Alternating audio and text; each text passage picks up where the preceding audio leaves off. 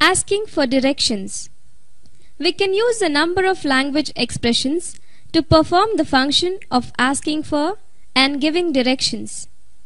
Let us see some examples of sentences giving directions. Conversation 1. Excuse me, is there a bank near here? Yes, there's a bank on the corner. Thank you. You're welcome. Conversation 2. Excuse me, is there a supermarket near here? Yes, there is one near here. How do I get there? At the traffic lights, take the first left and go straight on. It's on the left. Is it far? Not really. Thank you. Don't mention it. Getting a room for the night in a hotel or motel. When you go to a hotel and ask for the room for a night, the conversation may be as follows. See the example. Good evening. Can I help you? Yes, please. I would like a room for the night. Would you like a single room or a double room? A single room, please. How much is the room? It's $55 per night. Can I pay by credit card? Certainly. We take Visa, MasterCard and American Express. Could you fill this form, please? Do you need my passport number? No. Just an address and your signature. Here you are. Here's your key. Your room number is 212. Thank you. Thank you. If you need anything, dial 0 for the reception area. Have a good stay. Ordering a meal. In a hotel, when we order a meal, the conversation may look like as follows. See the following conversations. Hi, how are you doing this afternoon? Fine, thank you. Can I see a menu, please? Certainly. Here you are. Thank you. What's today's special? Grilled tuna and cheese on ray. That sounds good. I'll have that. Would you like something to drink? Yes, I would like a Coke. Thank you. Here you are. Enjoy your meal. Thank you. Can I get you anything else? No thanks. I would like the bill, please. That will be $6.75. Here you are. Keep the change. Thank you. Have a good day. Bye. Talking about your profession or organization. Almost at every introduction, people ask us what we do. In response to this question, we talk about our profession or the organization we work for. Let us see the following example. Hi, I'm Rajan. Hi, I'm Lucas. What do you do, Mr. Lucas? I'm a quality controller in a pharmaceutical company and maintain the quality of products. When did you join this company? I joined this company 20 years ago. What type company is yours? Ours is a multinational company. How many people are working there? There are about 800 people working. What is the annual turnover? The annual turnover is about 80 crores. Does your company have any branches? Yes, one in Delhi and one in Hyderabad. Where is the head office? The head office is in Mumbai. Activities at home. At office, we work. Well, at home, our activities are varied.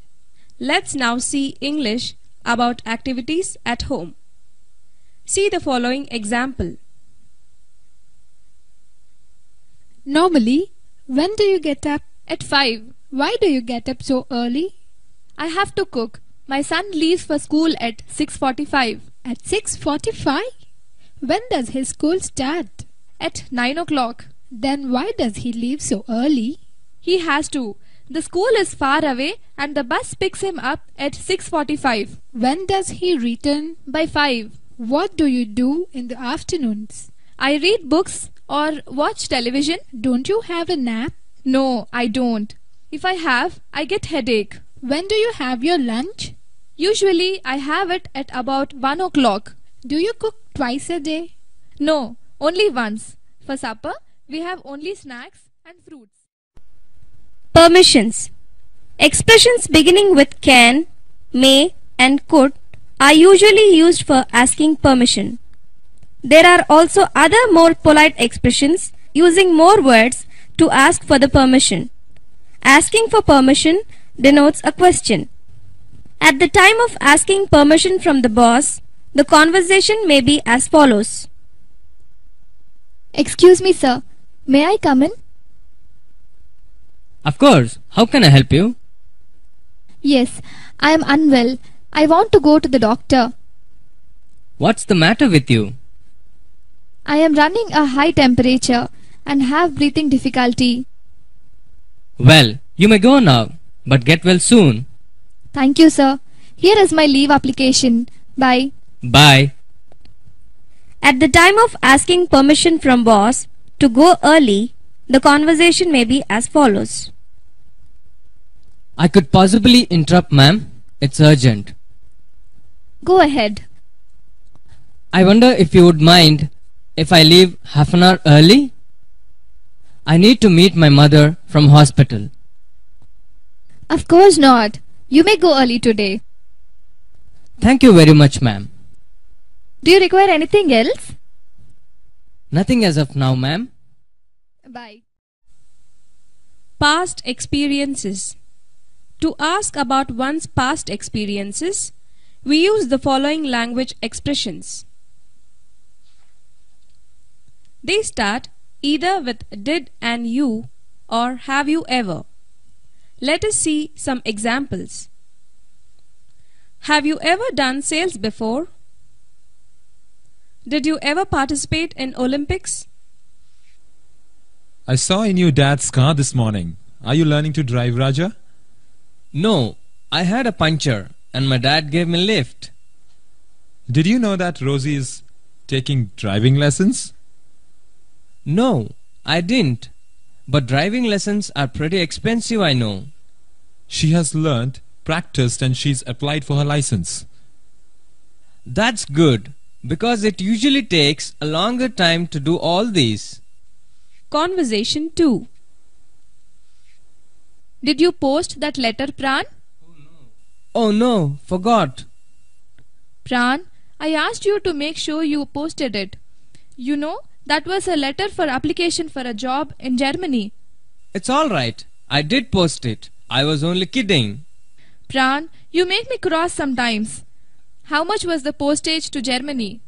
It was 15 rupees for the first 25 grams. Was my letter overweight? I don't suppose it was. No, it was just less than 25 grams. Did you ask when it would reach Germany? Yes, they said it would in 5 days. At a flea market.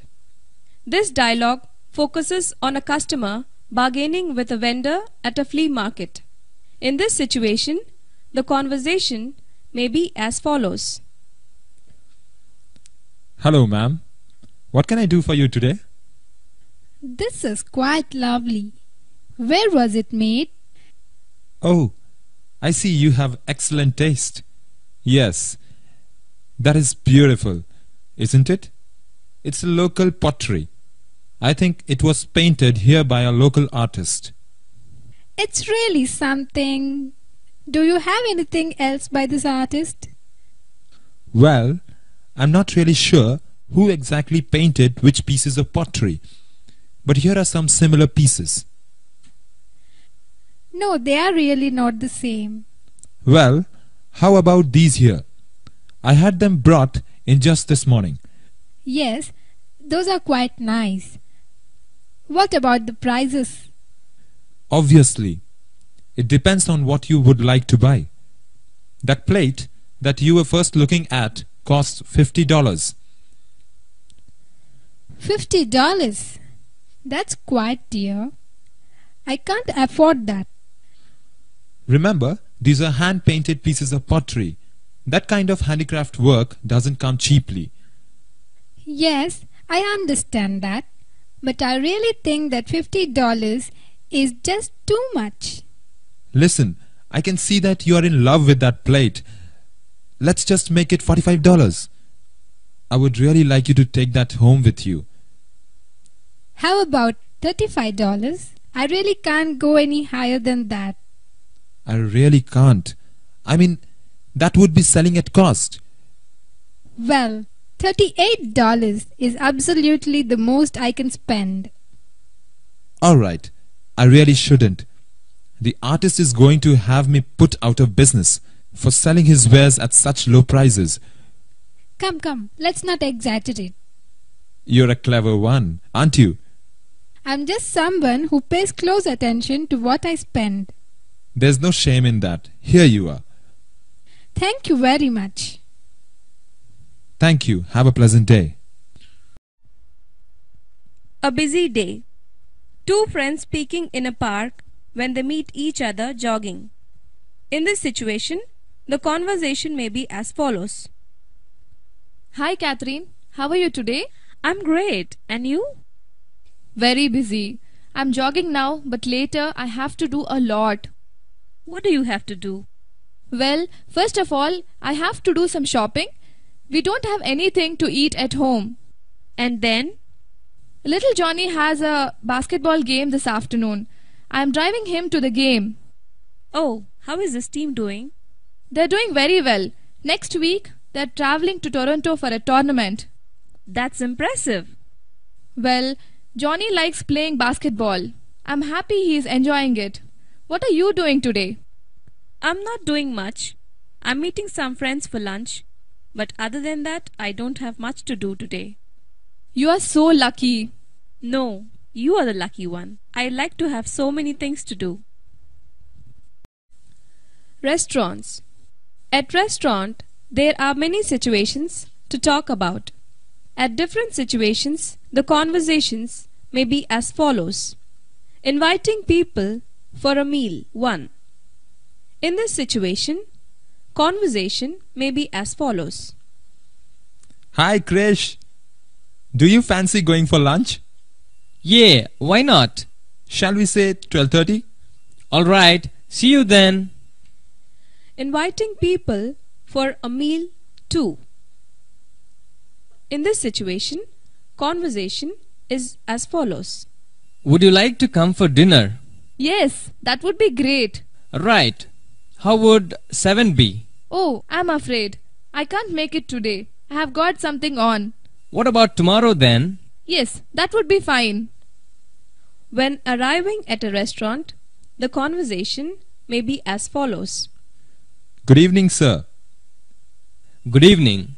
A table for 2, please. Do you have a reservation? No, we haven't. 1 minute, please, sir. This way, please. Thank you. When ordering food, the conversation looks like below. Are you ready to order, sir? Yes, I would like the chicken, please. The chicken. Certainly, sir. And 1 vegetable lasagne as well, please. And vegetable lasagne.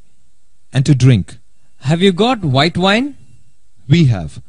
Would you like to see the wine list? Just give us 2 glasses of house white, please. Thank you, sir. Congratulating. When something good happens to someone, we congratulate him or her to express our pleasure. See the following situations. Congratulating about his son's birthday. Hello George, congratulations on your son's birthday. Thank you, Tina.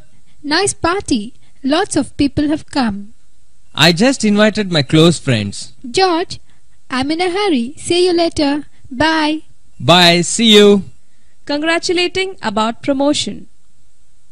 Hello Robert. Hi, Tina.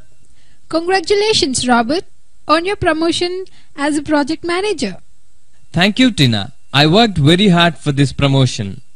You deserve it. My best wishes. Good luck with your new position. It's very nice of you, Tina. Thank you once again. So, when are you going to treat us? I will treat you guys this weekend. See you. Bye. Bye, Tina. Telephone. Telephoning skills and manners are very essential to be an efficient officer, secretary, receptionist, a personal assistant, or an administrator. The language expressions you come across in the examples to follow can be of immense help to everyone. When getting through to the right person. Hello. Could I speak to Krish, please? Yes, speaking. Hi, this is Eric from Dubai. Hello, Eric. How are you? Hello? Could I speak to Anson, please? I'm sorry, she's out at the moment. When do you expect her back? I think she'll be back in about an hour, at the latest. Well, may I leave a message? Yes, of course. Would you please ask her to call Chris when she gets back? Okay, does she have your number? I'm afraid she doesn't. My mobile number is 94774026. 94774026. All right. Thanks for calling. Oh, hang on. Someone's at the door. That may be her. Please hold on. For wrong number. Could I speak to John, please? John? There's no one by that name here. I'm afraid you have got the wrong number. Wrong number? Is this the English department? No, I'm sorry. It isn't it. This is the English Language Center. Oh, I'm sorry to have bothered you. Could you tell me how to get the operator? Yeah. Just dial 0 if you're on the campus. Otherwise, phone in again. Thank you very much. Advising. The following language expressions can be very useful in giving advice. Let us see some examples of sentences giving advice. Why don't you join a club or something? I advise you to take up sports. Children, you should not play with sharp objects. You might get hurt. See the following conversation. Thank you, John. I enjoyed your lunch very much. Are you sure the curry wasn't too hot? I would not mind a cold drink though. But I'm not sure. A cold drink is best thing if you found the curry a little hot for you. It will probably make you hotter and even give you hiccups. Yes, I think John is right. Can I offer you some fruit instead? A good idea. Why not have a slice of pineapple? They are very sweet and juicy. General enquiries. As the title suggests, these are about asking for information in various situations like at railway station, at airport, etc. See the following conversations. At railway station, the conversation may be as follows. Could you please tell me where the platform ticket counter is? Platform ticket counter? Just walk along the corridor to the last window. Excuse me? Has the Brindavan Express left? No, it hasn't. It is still on the platform. Could you please tell me on which platform the Brindavan Express is? It's on platform number 9. Where is platform number 9? It is to your right when you walk through the entrance gate. Yes and no. We use several language expressions to include full agreement, total disagreement, and agreement only on certain points, and disagreement only on certain points. Let us see some following conversations. Conversation 1. Do you think children should be punished at school? Definitely not. Then won't they take things easy and fool around? No, they won't, if you advise them and handle them properly. I have to disagree with you. Sometimes disciplining them is necessary. In extreme cases, maybe. Conversation 2. The tax is unfair, don't you think so? I'm afraid I disagree with you. Well, it's unfair to some people, perhaps. True, but then no tax is perfectly fair. Yes, on the other hand, it affects the rich rather than the poor. Saying thank you. You thank people when they say your work is good or you look good, when they have done something for you or have offered to do something. Let's see expressions used in thanking people. Conversation 1. Could you guide me in filling this form? Write your name here. Yes. Write your address. Yes. Give your registration number. Yes. Sign here. Yes, thanks. That's okay. You're welcome. Skills and talents. Sometimes we speak about the physical or mental skills, talents or abilities we have or we don't have. For example, A job interviewer might want to find out what skills you possess for the job. Let us see the following conversation. Savita, what do you think of Pandey for this post? He is very capable, sir. You can appoint him. He is good at accounts and can prepare any type of accounting documents. But we need somebody who is fluent in English. Don't worry, sir. He is good at English. Can he work on computers? I don't know how competent he is in operating computers. Even if he doesn't know computers, we can send him for a crash course. Is he capable of handling the type of people we have in our accounts department? Of course, he is good at handling people. English pronunciation practice. Practice with pronunciation using English is a stress-time language, and as such, good pronunciation depends a lot on the ability to accent the correct words and successfully use intonation to make sure you're understood.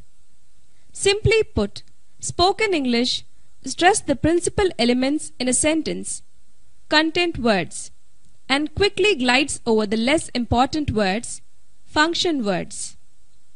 Nouns, principal verbs, adjectives, and adverbs are all content words.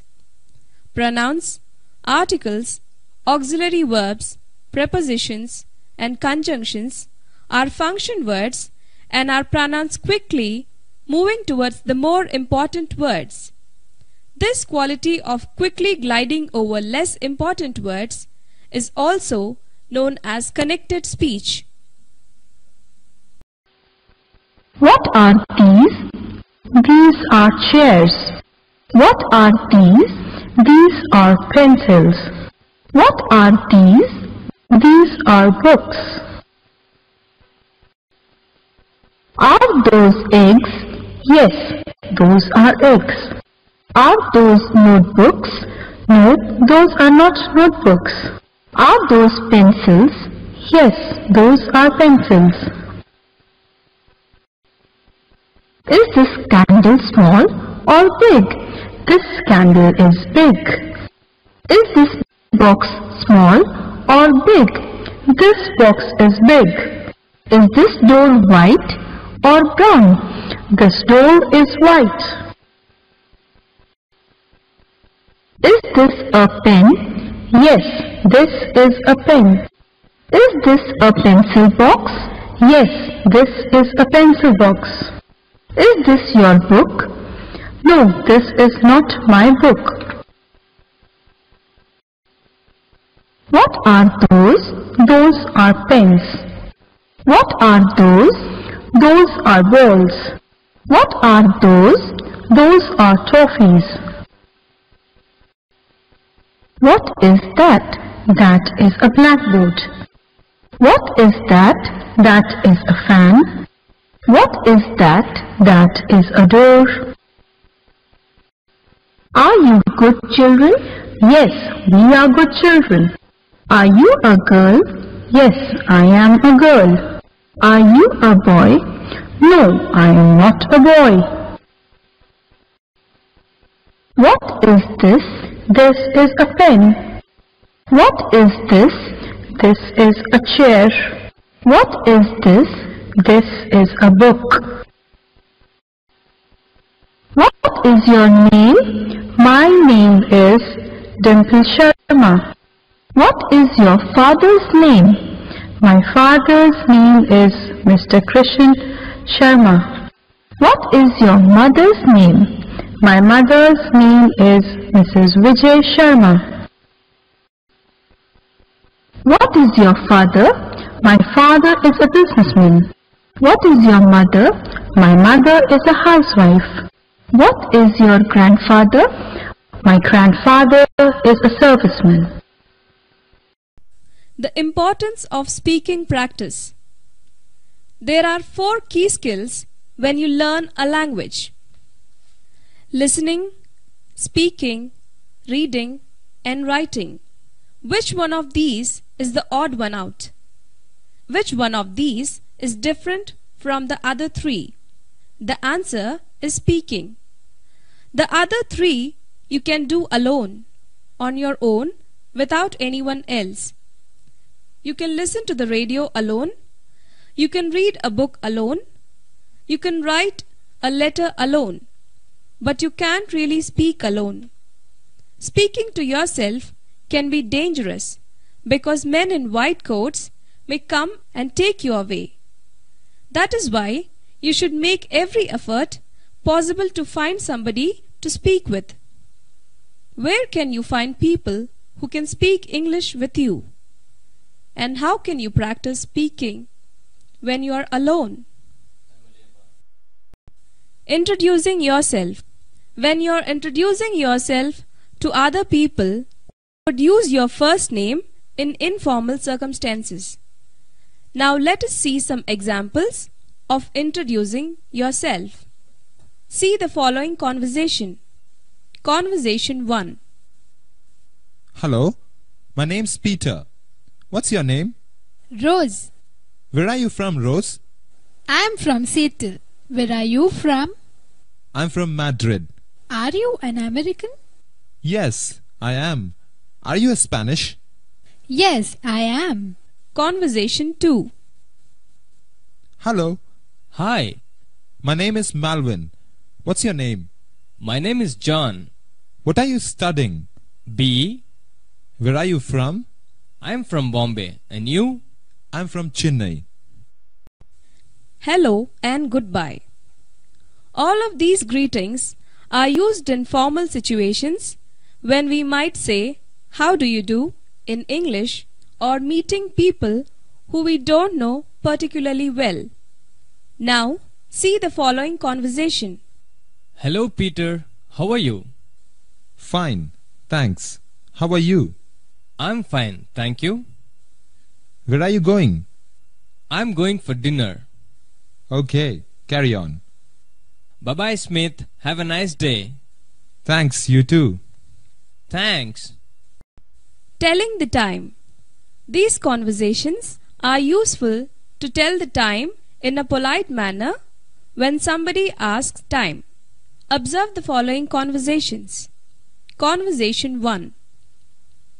Excuse me, can you tell me the time, please? Yes, of course. It's 7 o'clock. Thank you. No problem. Conversation 2. What time is it? 1. Thanks. Personal information.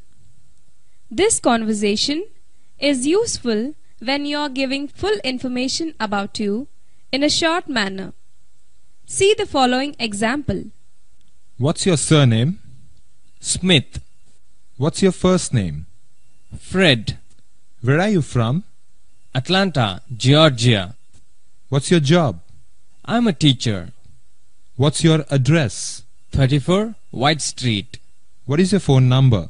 308-6730. How old are you? 28. Are you married? Yes, I am. Shopping. While shopping around, you have to ask the salespersons for the things you have to buy, ask for its price, ask for another, etc. See the following conversation. Can I help you? Yes, I'm looking for a sweater. What size are you? I'm an extra large. How about this one? Yes, that's nice. Can I try it on? Certainly. There's the changing rooms over there. Thank you. How does it fit? It's too large. Do you have a large? Yes, here you are. Thank you. I'll have it, please. Okay, how would you like to pay? Do you accept credit cards? Yes, we do. Visa, MasterCard and American Express. Okay, here's my Visa card. Thank you. Have a nice day. Thank you. Goodbye. At the airport. In the airport, at the time of checking in and passport control, the conversation looks like in the following manner. See the following examples. At the time of checking in, the conversation may be as follows. Good morning. Can I have your ticket, please? Here you are. Thank you. Would you like smoking or non-smoking? Non-smoking, please. Would you like a window or an aisle seat? An aisle seat, please. Do you have any baggage? Yes, this suitcase and this carry-on bag. Here's your boarding pass. Have a nice flight.